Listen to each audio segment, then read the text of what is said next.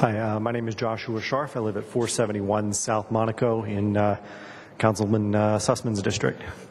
I want to tell you a quick story, going to have to be quick, about two King Soopers, two stores.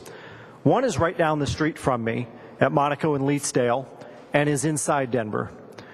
One is right down the street from me and is in Glendale. And I can guarantee you that the one that is down the street from me in Glendale is going to be picking up some business, if this passes, at the expense of the one at Monaco and Leetsdale.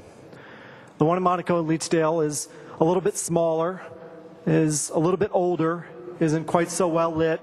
It's clean, but it struggles, I'm sure, a little bit with the one just a mile down the street. Brand new, big, spanking clean, got a little wine place, got a little liquor place on the side as part of the store.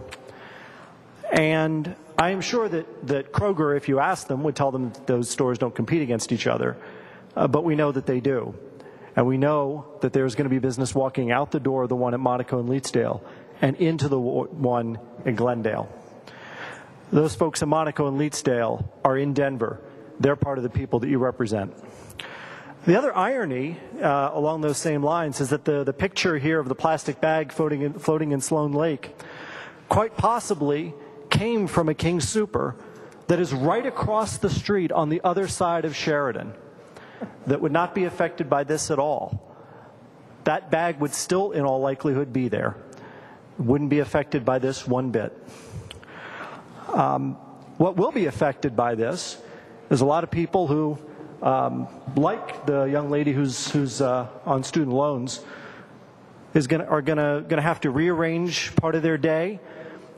You know, for people who are not as well off as a lot of folks in this room, there are a lot of rules. There are a lot of things that people have to do just to sort of get by and go through things. It's just going to be another one. It's going to be another rule for somebody who's already working someplace not where they live, and is already on public transportation.